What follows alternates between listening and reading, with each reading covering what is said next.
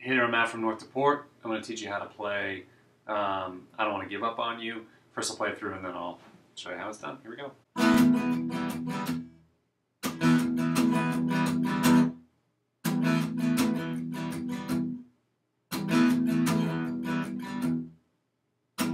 I don't want to give up on you. That is not an independent thought, or a line that I can just ignore.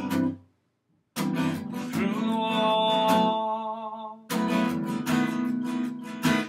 through accepting it,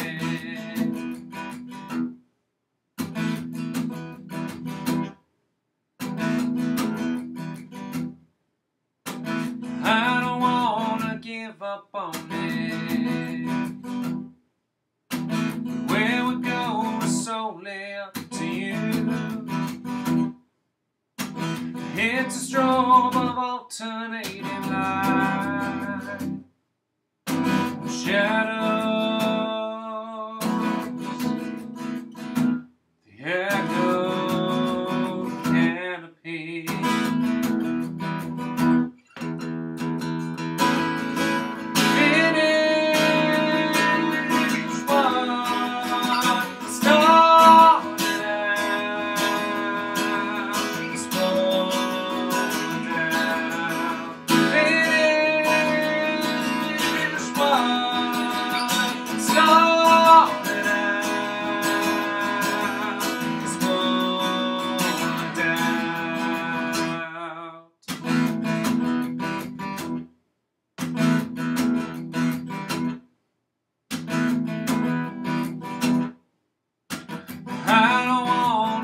From zero sum,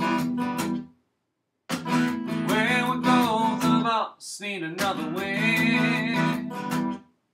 There was once a register we kept tallying desperate elements.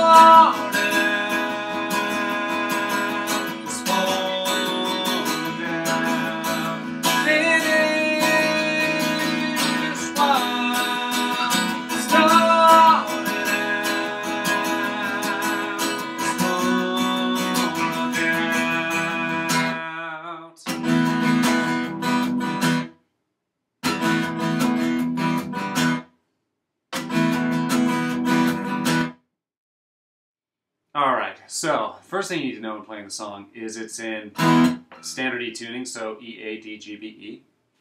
And it starts down here with the open E minor chord, but with just a slight alteration. And it's middle finger on the second fret of the A string, ring finger on the second fret of the D, and pinky finger on the second fret of the G string. And then you pull off the G string, pull off the D string, and then put your ring finger back on the D string. Okay?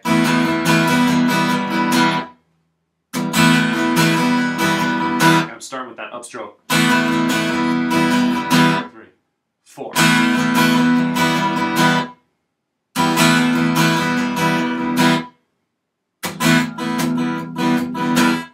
Strike. So I am hitting on the downbeat, but I'm muting it.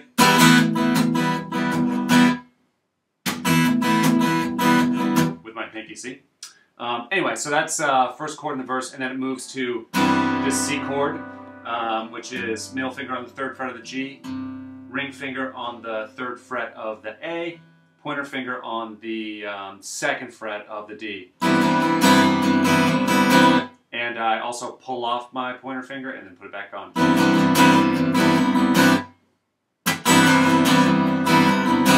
Okay, then this nice pretty F sharp minor chord, which is, I'm muting the E string with my thumb.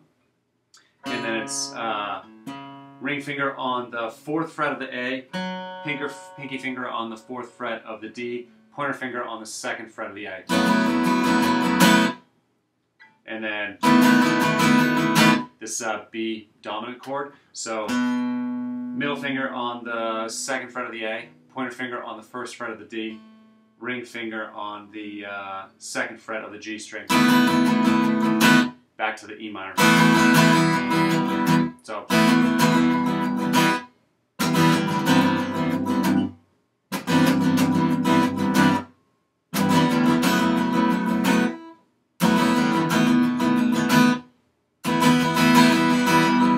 Okay, so that's the verse, and then to get to the chorus, I on the open E, and then these pretty chords are everything's open. I'll give you something else in a second, but everything open. Pointer finger on the 11th fret of the D string, and then pinky on the 13th fret of the G string. You can also, if you want, put your middle finger on the 12th fret of the E. If that helps you kind of move around up here, then go ahead and do it, but it's the same note, it's an E. And I like the low one, personally, but sometimes I'll do both. So if you do have that, your middle finger down, it's the same position, you're just moving everything down so that your middle finger is on the 7th fret. So, middle finger on the 7th fret of the E, pointer finger on the 6th fret of the D, pinky finger on the 8th fret of the G, and then sliding that just down 2 frets, so everything's the same, hand position's the same, just down 2 frets, so middle finger on the 5th fret of the E, pointer on the 4th fret of the D, pinky on the 6th fret of the G. So,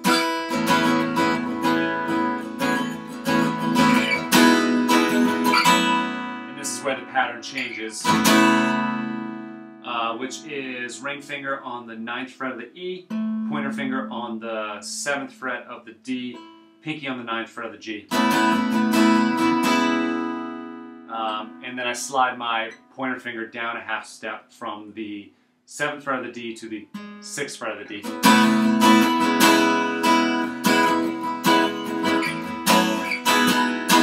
That's the same 2 chords that we were on before. So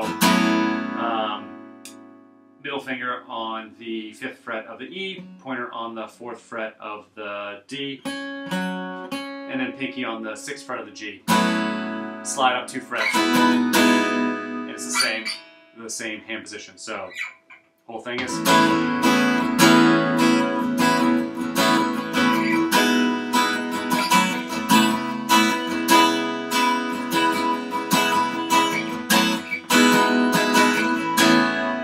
Around the second time, the only difference is the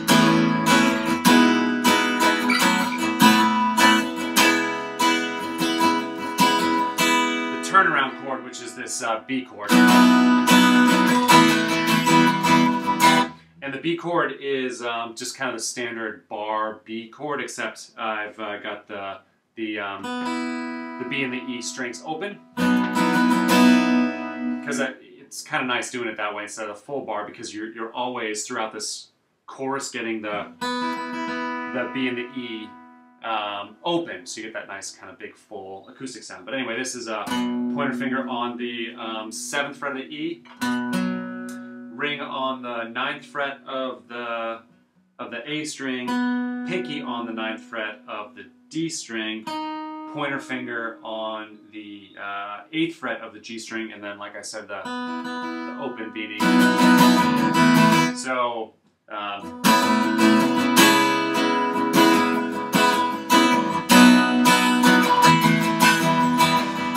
then you're back to the verse. So that's basically the song. Hope you enjoyed it.